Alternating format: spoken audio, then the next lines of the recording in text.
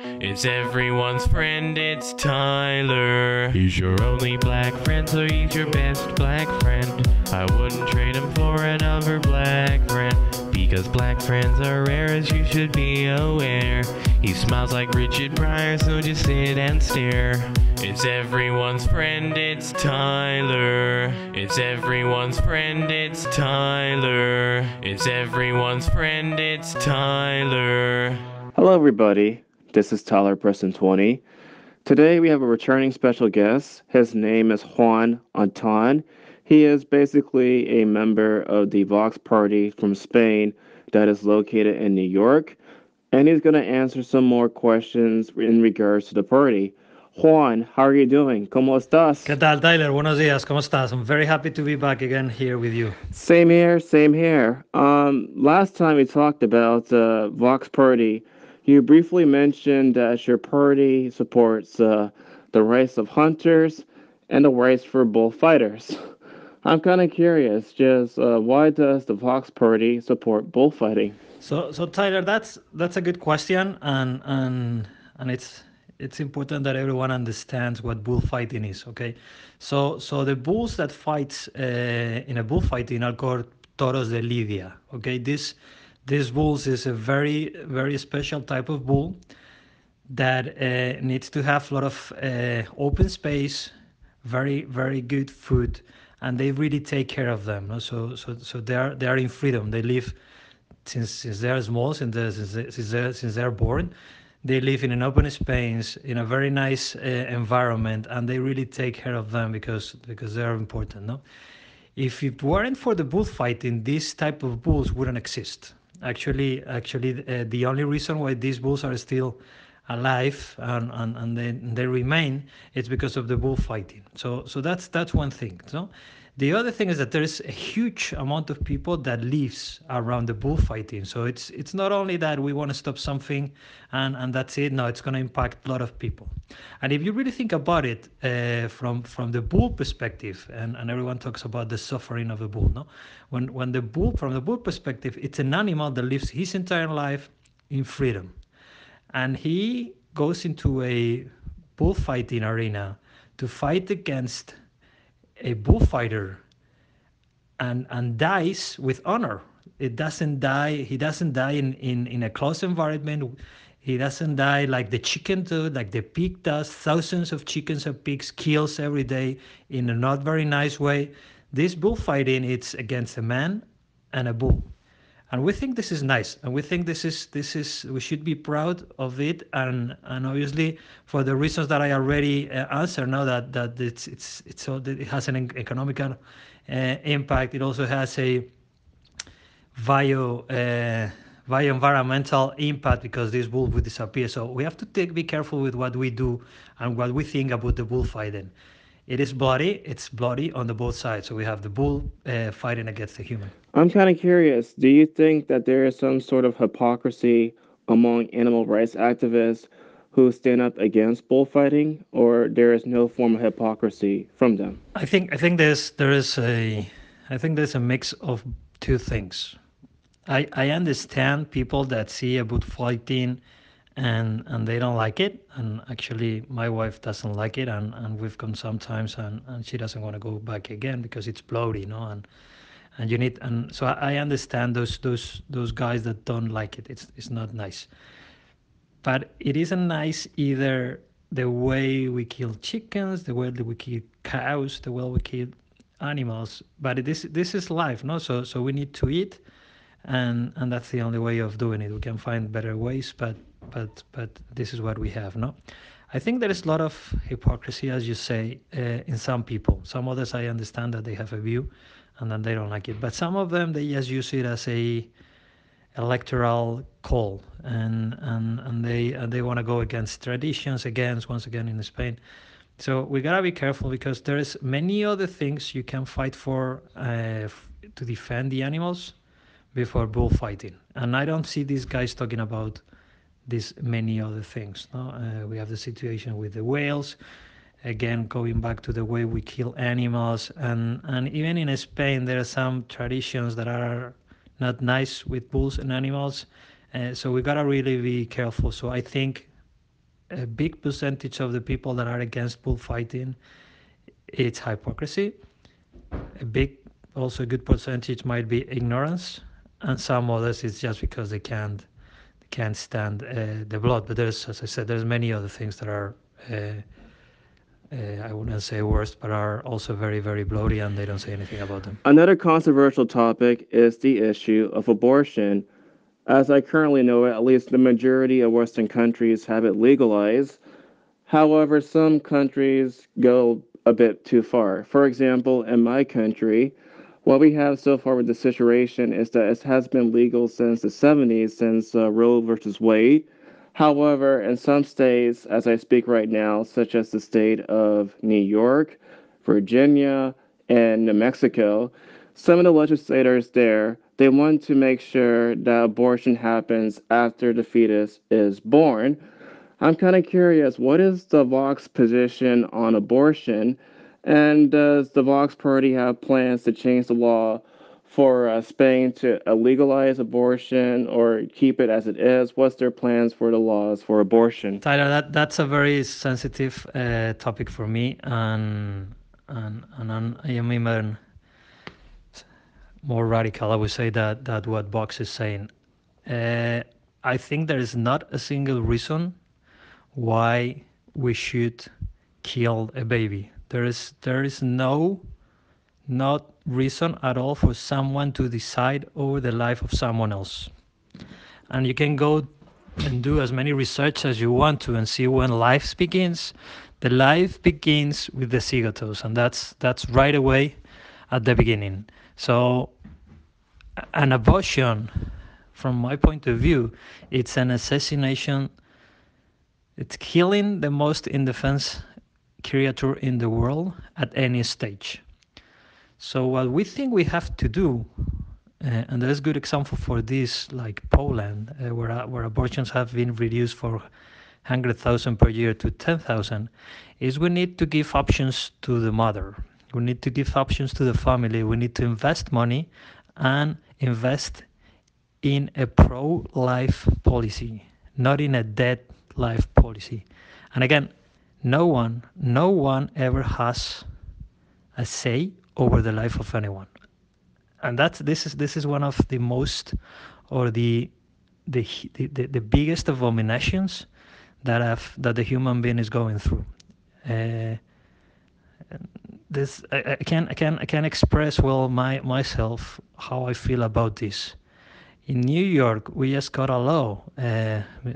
Governor Cuomo has approved a law where you can kill your baby right the day before it's born. Actually, sometimes even later if it is still connected to the mom. No, that's horrible. That's incredible. And not only there is not only this situation with the baby where you are killing someone else, but also what it's going behind and after in terms of economic. Those babies are being sold after the abortions.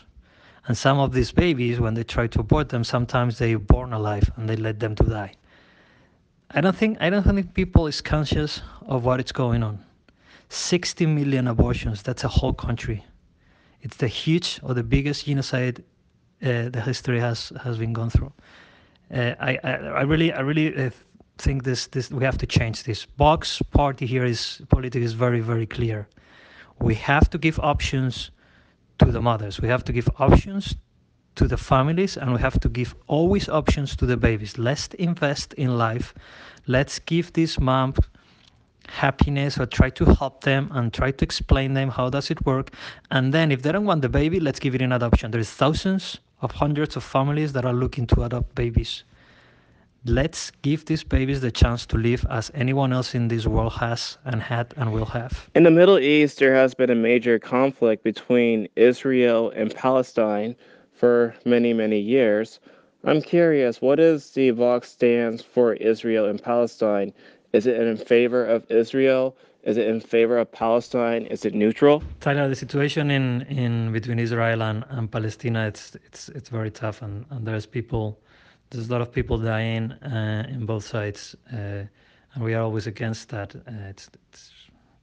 What can I say about war? It's always horrible, no. But what we think about in Vox about Israel is that it's almost the only democracy in that part of the world. It's a free country where there's a lot of investment. They have all roots. They have a Occidental culture, and they're allied with many Occidental countries, no, and they also they have been suffering. So what we say from Vox is that Israel should have their lands, should have the empowerment as they have to defend their borders and to live in peace. No, the conflict with Palestinian, as I said, is horrible and needs to be fixed amongst both parts with the help of international community. But I think Vox is the only party in Spain that has openly talked in defense of the Israelis in Israel. Speaking about conflicts, there has been a major conflict, and still is a major conflict, in the South American country of Venezuela. In the last interview we did together, you mentioned that you have no problem with immigrants coming to Spain legally, and you also mentioned that South Americans and Latin Americans in general from Latin American countries tend to integrate more into Spain better because they speak the same language and share the same culture. I'm curious, what is the Vox stance on the whole situation with Venezuela? Do you guys recognize Maduro as the leader for Venezuela?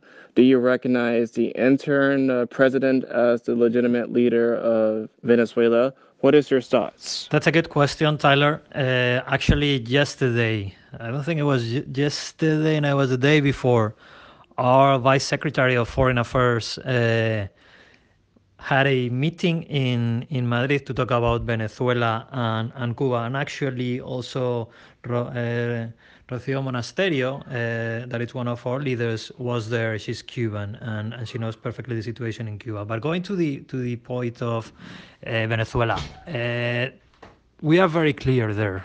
Okay, Maduro has to leave and has to pay for what he has done, and has to be presented into the courts. The number of assassination, it's not a secret. You can see it on the TV every single day, and this can last more. I have many Venezuelan friends that had to leave the country because there was no way they could live there, and they're living abroad. And this has to stop. It has to end right away, and we hope that the United States at some point gets involved as they're doing, but in a more direct way. So from Vox, what we were discussing the other day about immigration. These guys, not only immigration, but these are refugees. So they have to escape from their country because there is no way they can live. There is a lack of food. There is a lack of medicines. There is a lack of security. People are just being killed. So 100%. We are against what Maduro has been doing during the last year, and Chavez previously to him, and we are open to receive as many Venezuelans as they want to come to Spain. Actually, there's a lot of people that has been coming during the last year and even more during the last months, and we are more than happy to help our brothers from Venezuela. This has to stop. Freedom needs to come to Venezuela, and they have to go through elections and in a democratic way to select their new president. As most people know, Spain passed a constitution in 1978, which basically made the entire nation a more modern-day democracy. And this was happening after the fall of Franco, which is an infamous dictator in Spain's time. And obviously, many people in power decided to pass a law that was called the Historical Memory Law, La Ley de la Memoria Histórica. I'm kind of curious, what is Vox's position on that law? Is it in favor of it? Is it against it? Does it want to get rid of it? So Tyler, the civil war in Spain was horrible. It was very sad. It was very bloody, and you'll see brothers fighting against brothers, families that were friends fighting against each other. A lot of church burns, a lot of priest kills, a lot of people dead at the end in a horrible war. And if all wars are horrible, the civil one is is even worse, because at the end of the day you're fighting against your friends, your colleagues, your between Spaniards, no? La ley de memoria histórica, it's one of the worst things that the PSO, the socialist, has done ever, because it has brought back to Spain the dispute and the fraction between the descendants of the Red Wing, as we call it, and the Nationals. No, so something that was forgiven and that was forgotten through the Constitution in the 78 was brought back to the society because of this law. And when you think about a law that it's done after so many years after the war and the Constitution, you think that if you want to repair something, you'll have to repair it for both sides of the confrontation, no? Both sides of the war, the Nationals and the Communists. This law, it's only going against what the Nationals did, and obviously there is a lot of descendant and there is a lot of history in Spain that it's supported by the right-wing party as we are, no? So we think if a law that only protects one piece of its history doesn't make sense. We even think that there is no need of a law after the Constitution, where all the Spaniards reached to an agreement of moving forward and trying to forget about what the horrible war, no? We're going through situations where statues have been destroyed, where names of streets have been deleted, where they're going against the descendants and the history of just one side of the conflict, and actually they're trying to unbury some of the, in this case Franco, that it's the dictator of that period. They wanted to unbury it and move it. So that's bringing up a lot of sensitivity. That's bringing back to the table a discussion that was forgotten, forgiven, no, and that's not good, and that's having going on through some years. And it's getting worse and worse, because obviously there's people that don't like what is going on, and we shouldn't be fractioning. So when you have a political party, and this is something that the socialism and the communism wants to do, they want to fracture and divide the society. And that's something that a political party should ever do. What you have to do is to put the people together to work and row in the same direction, instead of just going one way and the other, no? La memoria histórica, that law has to be absolutely eliminated, and try to bring back the peace and the unity of Spain again. Hey Tyler, thank you very much for your time today. It's been great, and as always, I have to tell you two things. My kids can't stop singing your song at the beginning of the program. They really like it.